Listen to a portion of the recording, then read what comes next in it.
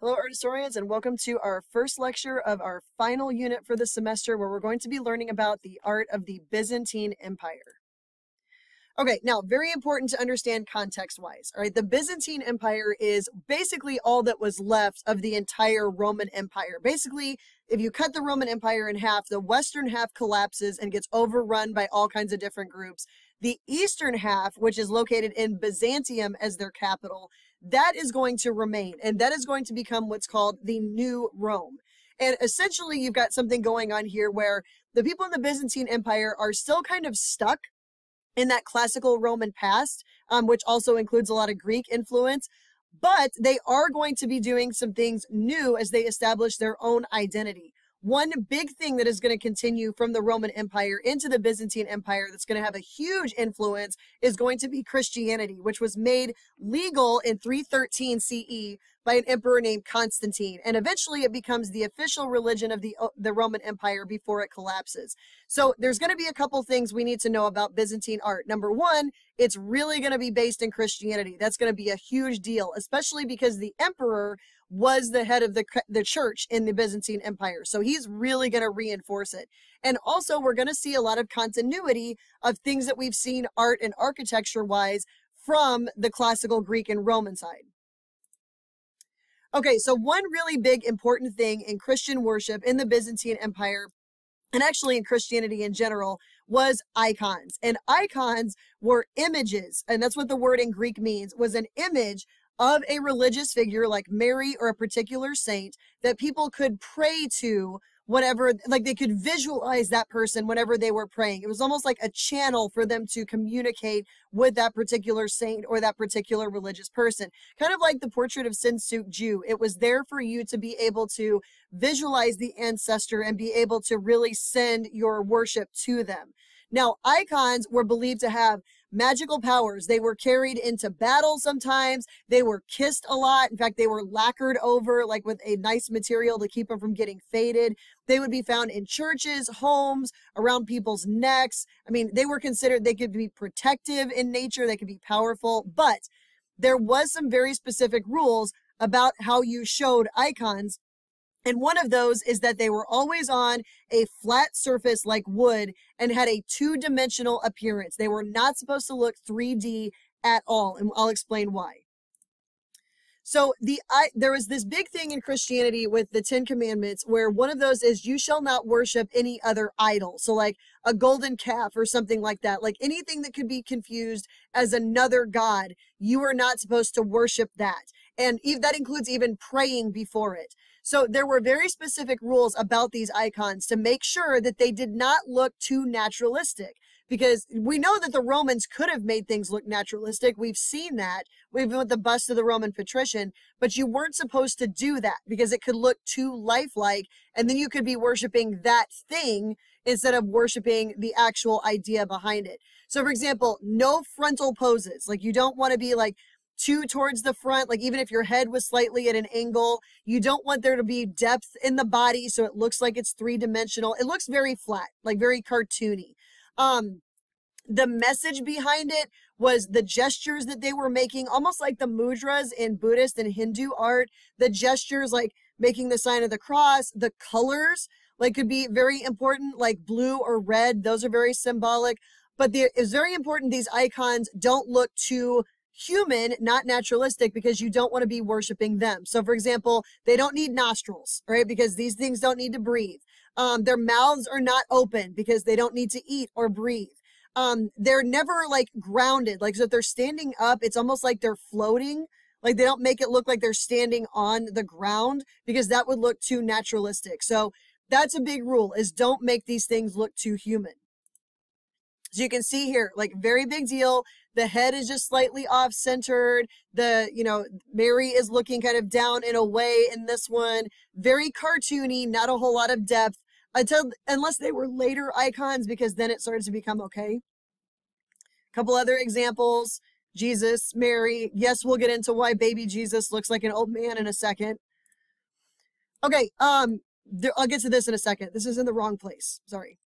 Okay, now, in the Byzantine Empire, Mary is going to become a really, really big deal because as Christianity started to really develop, there broke into all kinds of fights and arguments about things like, when is Easter going to be celebrated? When are we going to celebrate Christmas? Because it looks like he was actually born closer to August than December. How important are different saints, for example? And one of the things that continually came up was how important Mary was. Like, was she a holy figure or was she just a human that gave birth to Jesus? So at one discussion in 431 CE, in the Byzantine side of the empire, there was a council called to determine whether Mary was the mother of a god and that made her herself divine and godlike, or was she just the mother of someone who, became a god? So eventually what the Byzantine Empire decided is that Mary is a really big deal because she is the mother of God, which makes her divine in her own right. So in the Byzantine Empire, Mary becomes a really big deal. She's known as Theotokos, which is Greek because they speak Greek on the Byzantine side because it's closer to Greece, for mother of God. So she becomes a huge central figure. And if she's going to be important, they need to figure out a way to show her. So they start making her look like she's a Byzantine empress. So the Byzantine Empire actually sets the standard for how Mary is shown in art. And one of the main ways that she's usually shown is holding Jesus in her arms or on her lap. And this makes her the throne of wisdom because Jesus was the wisdom. He had all the answers. Him sitting on her lap makes her the throne of that, making her very important. And you'll notice in Byzantine icons, she's always in like a dark purplish blue. And that's because that's what the empresses wore, because it took a whole lot of dye from these one particular snails that could create this deep, dark color. And the more it takes to make something, the more importance it is. It takes that much more effort to make it. So she is shown very commonly in Byzantine art with not a whole lot of red, but definitely a whole lot of that purplish blue, because that's what it would have shown her status as an empress in the Byzantine Empire. Now, fun fact, the picture before that I showed you of Mary in Europe, Mary's usually shown in like a very light blue, a very pastel blue. That's because they wouldn't have had that color in Europe to make Mary look like, they wouldn't have worn those dark colors like that because they didn't have that. Byzantine Empire is very close to the sea where they would get those snails to create that particular color. So she's also shown usually on a golden throne, sitting on a purple cushion for royalty, jewels all over her. Even though she's supposed to be this simple, mother of Jesus, she would usually have a halo. That's something from classical Greece and Rome because they, used halos for like the sun god and stuff like that. And Christian figures adopted that. And typically Jesus is sitting on her lap with a baby's body and an old man's face because he's wise, he's Jesus, and they don't really care how naturalistic it looks. It's more important about the idea. Case in point, Mary, who always looks tired, like the baby kept her up all night, and then Jesus looking like an old man with a baby's body.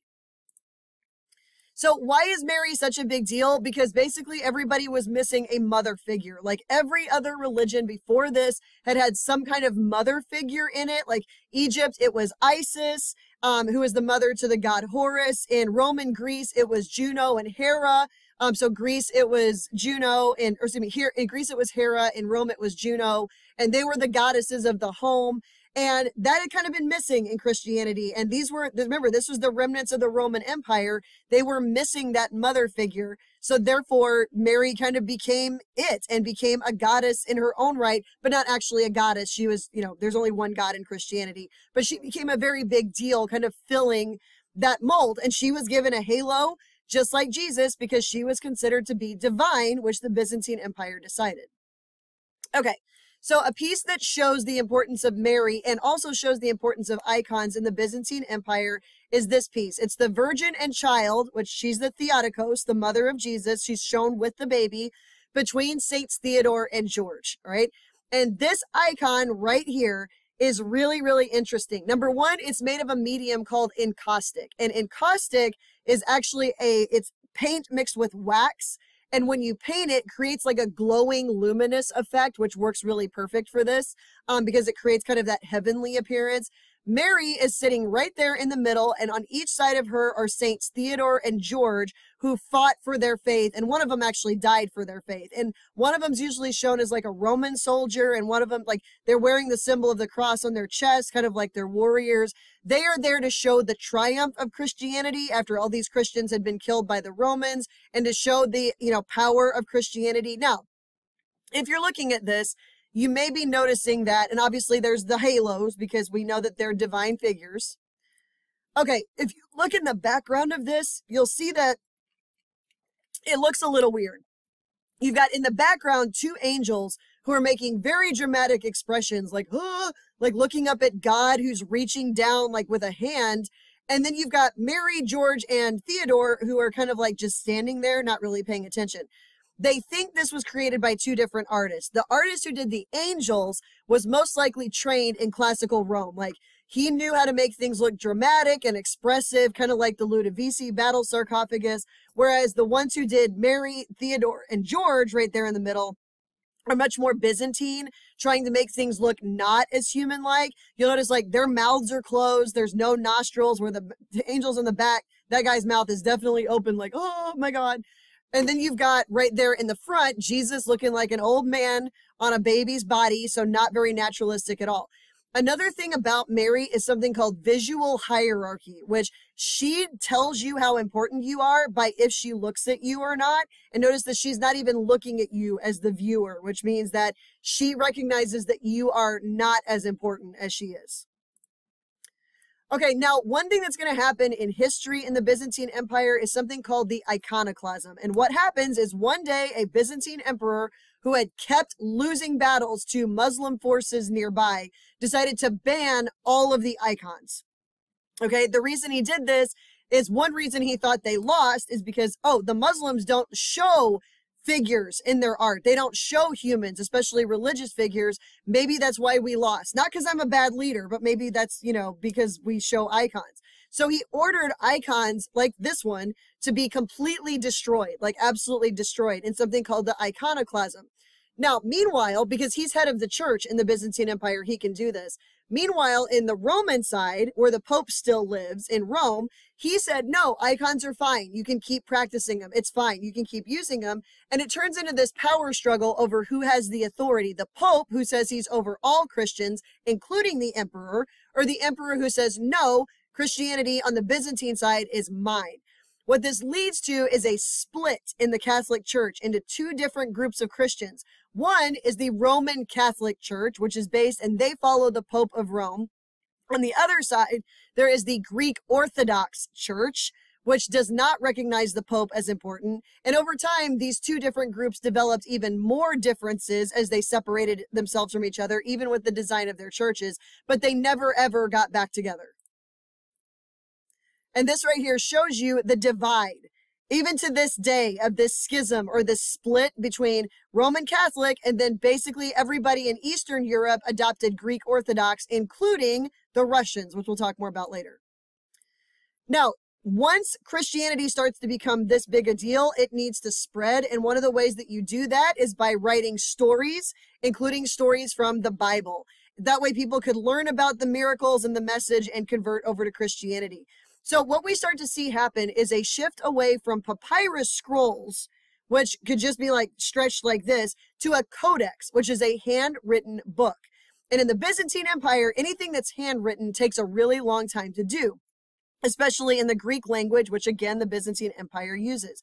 So people in the Byzantine Empire who have a lot of money, because it's located right at the juncture of three different major trade routes, so this area was loaded, basically, could afford to purchase these codexes to show their wealth and, of course, their devotion. And again, they're going to be written in Greek instead of Latin, because Latin is on the Roman side, and these guys speak Greek because they're spoke closer to Greece. Now, one example of these codexes was the Vienna Genesis, and it gets its name for two reasons. Number one, the Genesis is the first book of the Bible. The Vienna Genesis gets its name because it's located currently in Vienna, Austria. And this book is what we call an illuminated manuscript, because it's not only got writing, it's also got pictures. And those pictures illuminate or shed light on the meaning of the words, especially if you couldn't read, which a lot of people couldn't. So it was created within the Byzantine Empire, and it's made up of lots of miniatures, which means miniature paintings. Like, these aren't big, they're mini paintings because they're small, they have to fit on the page. The medium of this is vellum, which is calf skin, like baby cow skin, which they would then turn into parchment that you could write on, or paper, like a paper that you could write on, because obviously it's not paper, it's calf skin. And it was dyed purple to show wealth, which means whoever owned this definitely had some money.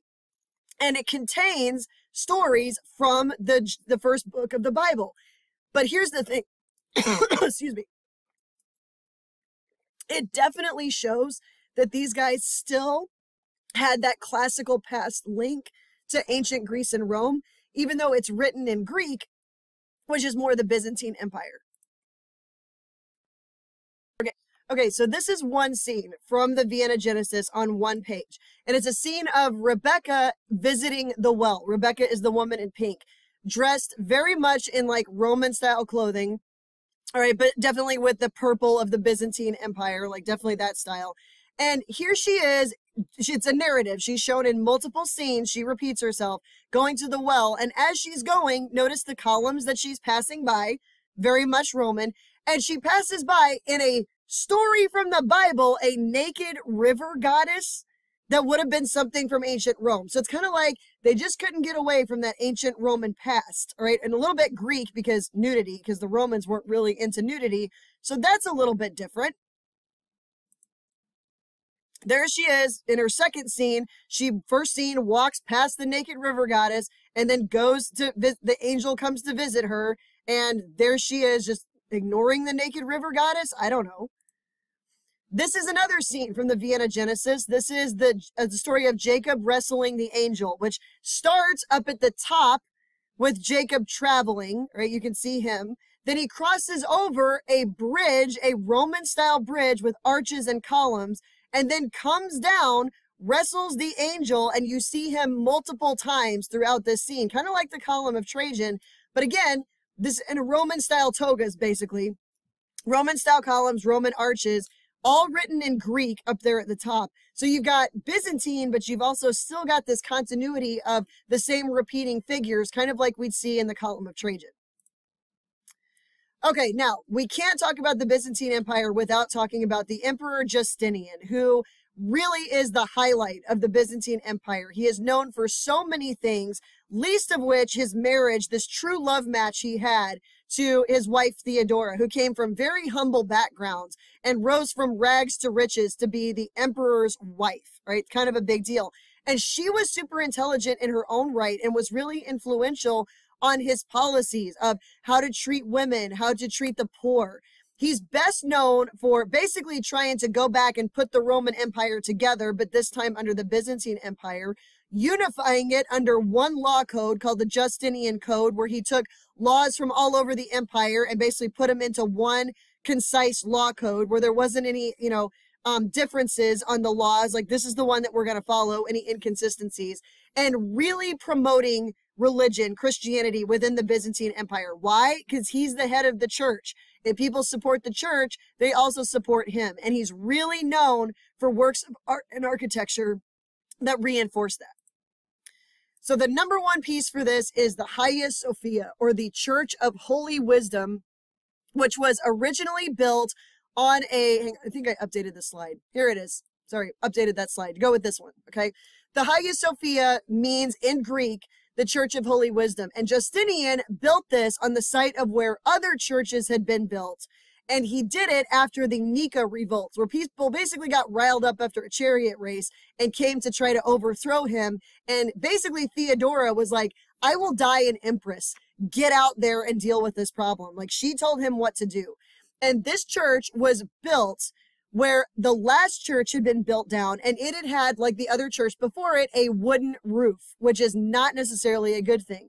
So when he had it rebuilt, he was like, no, we are going to replace this with a stone roof and an even more important roof and a bigger roof that's really going to show the importance of me, the emperor, because I am the head of the church, and we're going to show just this really, really impressive church. And he hired architects who had a great deal of knowledge in Greco-Roman engineering to build this thing.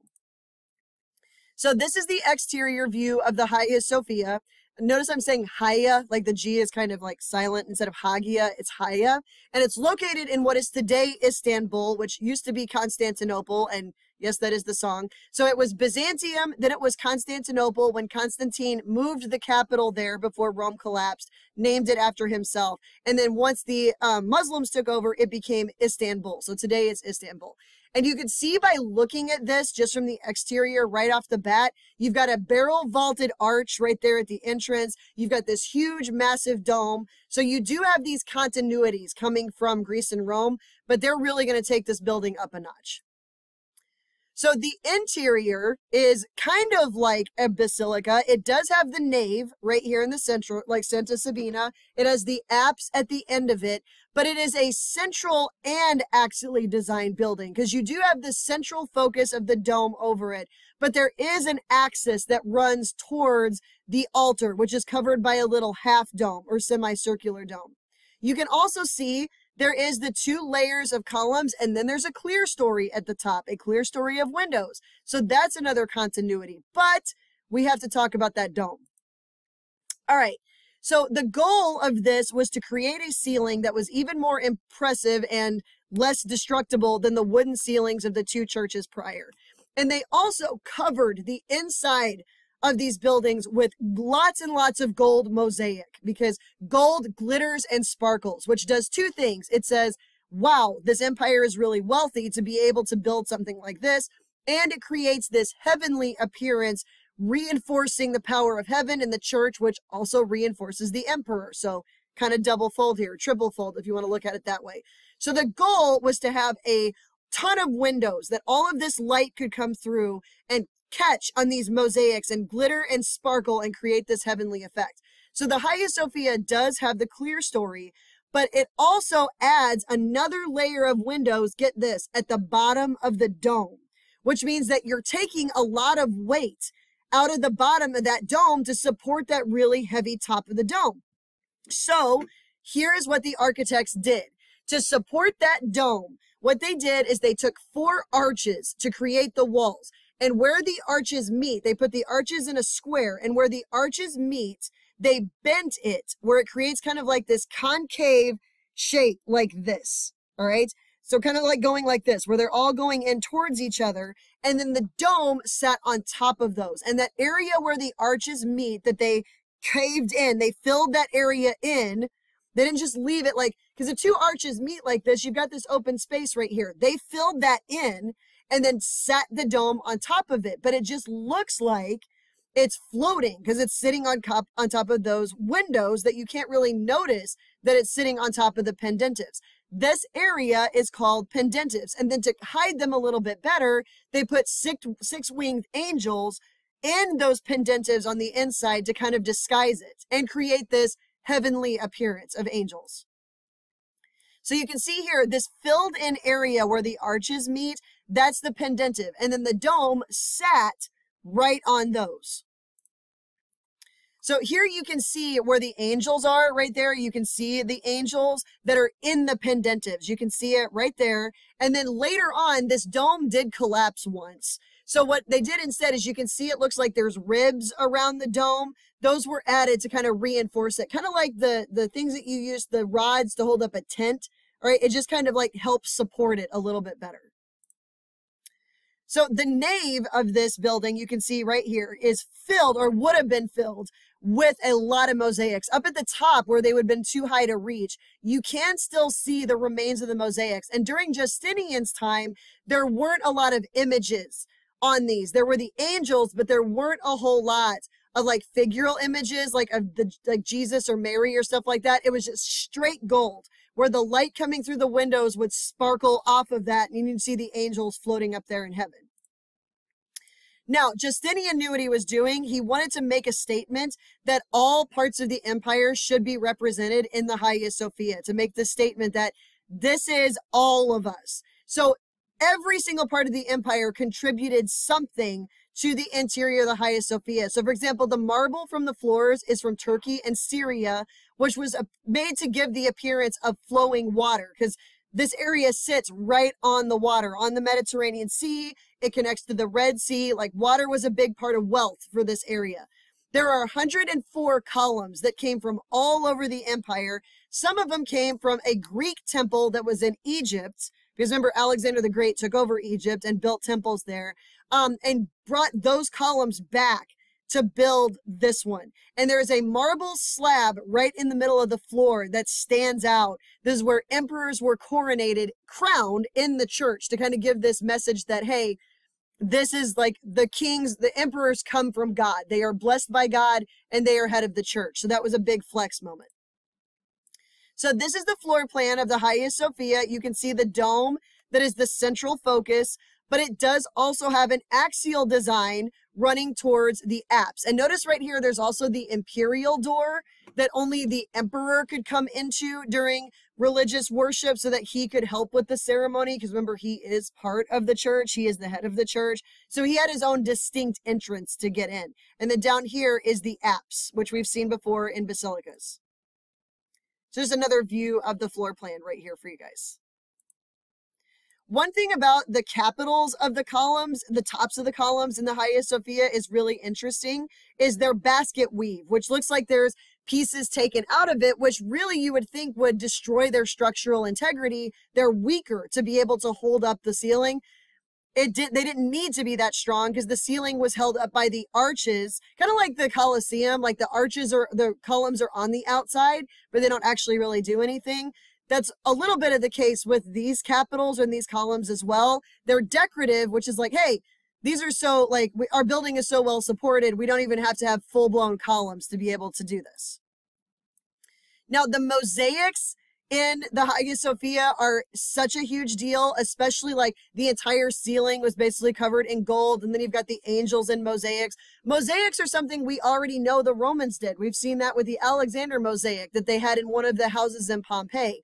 These mosaics, a lot of them, because of different things that happened, were either destroyed by people ripping the gold off the walls, because it was gold pieces that were on the wall, or they were plastered over or removed during later times. So we don't have we have the iconoclasm issue where we're going to tear down icons. You're going to see different religious groups come in that are like, we don't show figures, so we have to cover these up or take them down. But later on, they did start creating mosaics again, but by that point, they were going for a more naturalistic approach. So some of the mosaics are still there, but they're just from much, much later. So, like, for example, here's another one that is in the Hagia Sophia that I guess was too high up for them to destroy. And here we have Mary in her dark empress robes, almost bluish purple, with Jesus on her lap as an old man in a baby's body. And here you have Justinian offering her and Jesus the Hagia Sophia, and then Constantine offering her the city. So kind of like, hey, these are all for you, Jesus, and your mother. So even in these mosaics, we're going to see the return of hierarchy of scale. Jesus is always in the middle, and he is always the largest. That's just an important part. He's usually shown as the panto-creator, or like the creator or ruler of the world, always with a gold background, because we know they believe he's in heaven. And then lower religious figures would usually be in a hierarchy below him. So like Mary is obviously dead center in the middle. She sits up higher, and then saints and angels on the sides, depending on like your importance in the hierarchy. Now, the Hagia Sophia looks a little bit different today than it originally did. And that's because in the 14th century, the 1300s, Constantinople was sacked by the Ottomans. And the Ottomans were Muslim, and they were the Ottoman Turks. And this is where Turkey gets its name. And when they came in, one of their ways of showing dominance was by coming in and turning the Hagia Sophia into a mosque, which is an Islamic place of worship. Now, it does have a Qibla wall in it, which is a wall in a mosque that faces towards Mecca, because every Muslim prays facing towards Mecca. So that Qibla wall designates where that's located. So it points towards Mecca so people know which direction to pray. And they took down a lot of the mosaics that they could reach of images like the saints and stuff like that, because even though Muslims recognize Jesus and Mary and Moses and Abraham, they don't show people in religious art. It's considered idol worship. So they took a lot of that down and replaced it with 4 huge medallions that have the names of the first 4 people who led Islamic empire after Muhammad up on these walls. Also on the outside, they added 4 minarets, which are used to call to prayer. Acoustics echo out. And this was a visual symbol that this area was no longer a mosque. Now, later on, around the 1900s, you're going to have a less religious, like, he's not a religion and politics person combined leader. You have a more secular leader named Ataturk, who decided to declare this place a museum for everyone, for every religion to come to. But most recently, the leader of Turkey has decided that because there's so many issues going on, he reconverted it into a mosque and was all about restricting access to it. So there's just another view. You can see those 4 medallions right there. This is the Qibla wall, and there's like, this is called a mihrab, which is like this gold structure, like with the Arabic writing, the calligraphy around it that tells that, hey, this is where Mecca is, so you face this direction to pray. And there's the 4 minarets on the outside.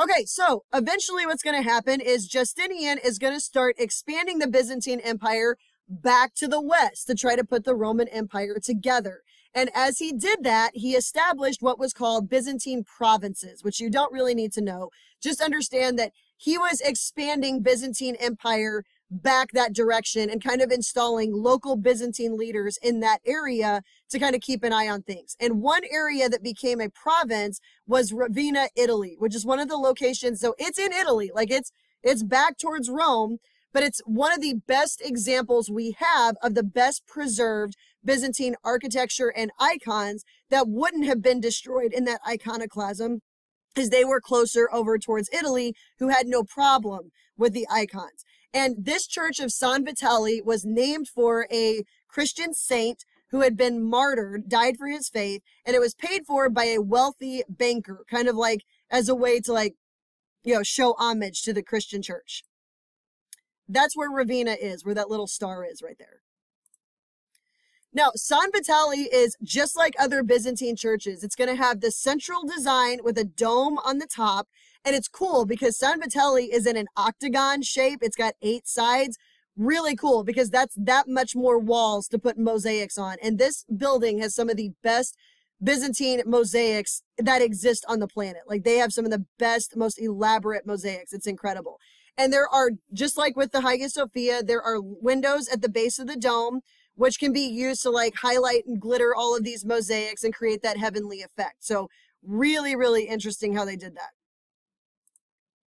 This is the plan. You can see this is the plan of it, that it's got the narthex, like a regular basilica. It has the apse, but there's that central design underneath the dome and then the 8 different sides.